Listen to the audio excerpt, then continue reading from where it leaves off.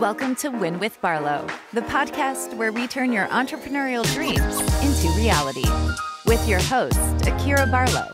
Today, we're diving into the fascinating world of DNA testing businesses. Looking to maintain momentum or ready to scale? This series is your guide to success. Let's get started.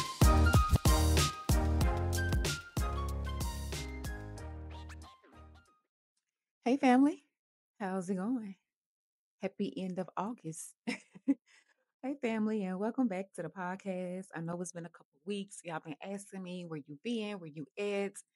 But I had to take a little break, okay? Your girl had to take a little minute to get rejuvenated. You know what I'm saying? So I can bring you some fresh new content.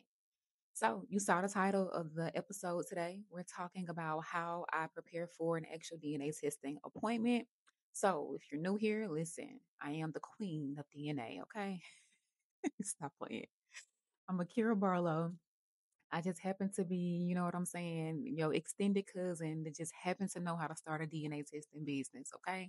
I'm not an influencer. I'm not a guru, none of that, okay? I'm just a regular person trying to help some other regular folks, okay?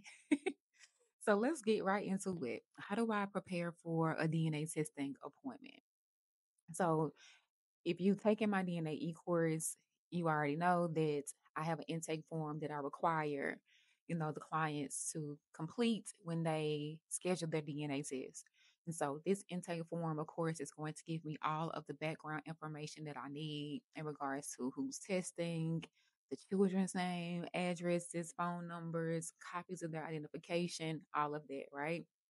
And so that helps me to prepare for the appointment in advance by completing my chain of custody form so that when I show up to show up to actually do the collection, they can just sign where I have highlighted for them to sign because I've already pre-filled that information. It just makes the appointment go by even more fast. Like doing it saves like 10, 15 minutes because I don't want to stand there filling out all this information, especially if I already got all this information. So I show up with the chain of custody form already on the clipboard. I've highlighted where I need their signature.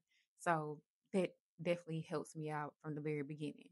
So that makes the test run smoother. I also have everything I need for that testing that one person, like right there.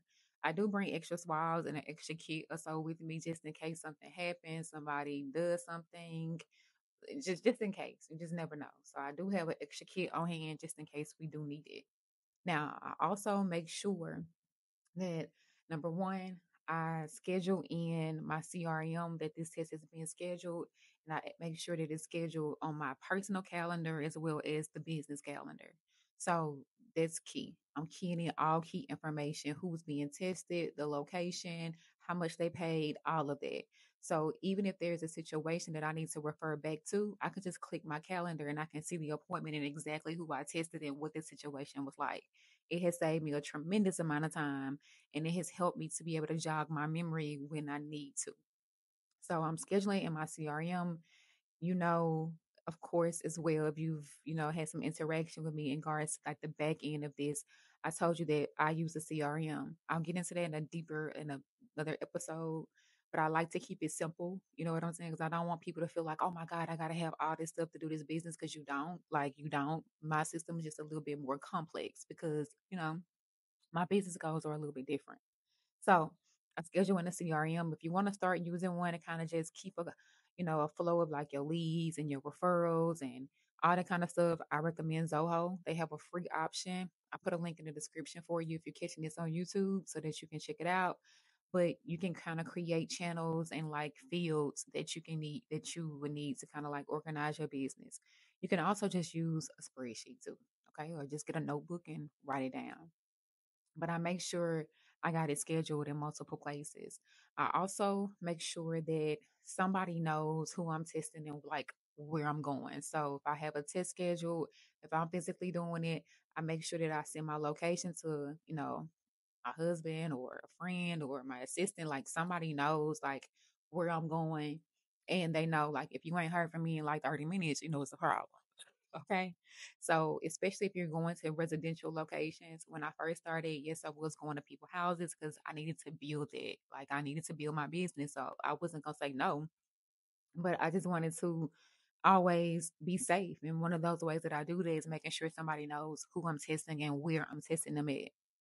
I also make sure I know exactly what FedEx I'm using. Like, I'm not gonna try to figure this out and after I've done the collection and I'm riding around. Like, no, I need to know exactly where I'm going. Okay, the nearest FedEx is here and here, just so that I can make sure I get this collection out of my position right away. And just based on my format, like however I'm doing this is. So let's say, for example, I'm doing it at a CVS pharmacy, right? Let's say I'm over in the pharmacy area. I met somebody, we sitting down on the bench and I'm doing the test, right? Let's just say, I'm done. I don't want to get in my car and just be trying to figure out, okay, let me just Google a GPS and like GPS FedEx and try to find one to go. I want to already know in advance. I like to give my clients tracking numbers so they can keep up with the collection headed to the lab so they can document the time as well. So it's important for me to get it out of my position immediately. And I also don't want anything to happen to it, as a mobile collector. Now, if I'm doing them in house, I will, allow my clients to come and just at the end of the day, I'll drop them all off at FedEx or whatever. But if I'm doing like an extra mobile collection, I like to know what FedEx I'm using, like where I'm going to drop this thing off as soon as I'm done. And lastly, which is also very important, I make sure that I confirm, this test with all parties. Like I'm not gonna blindly just show up and hope that they show up. I make sure that I do a confirmation call, a confirmation text message, even, a couple hours before the test, I send a confirmation text, just to be sure that we're all on the same page. It's also a reminder. It's also a great level of professionalism. People really like it. And I just make sure that they have the rules as well. Like I need you to understand, like, what my rules are. Like I do have a few things that I put into place, like no extra company, like don't bring no extra guests with you. Okay. Just you don't need no more support. Okay. Just come on in, get it done. Also make sure that they're not like, eating or using mouthwash or anything like that right before the test. So there's just a few things that I kind of like put into place.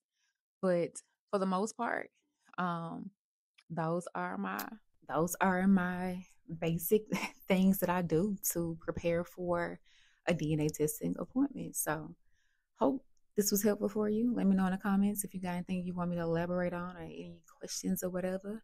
And I'll see you guys in the next episode.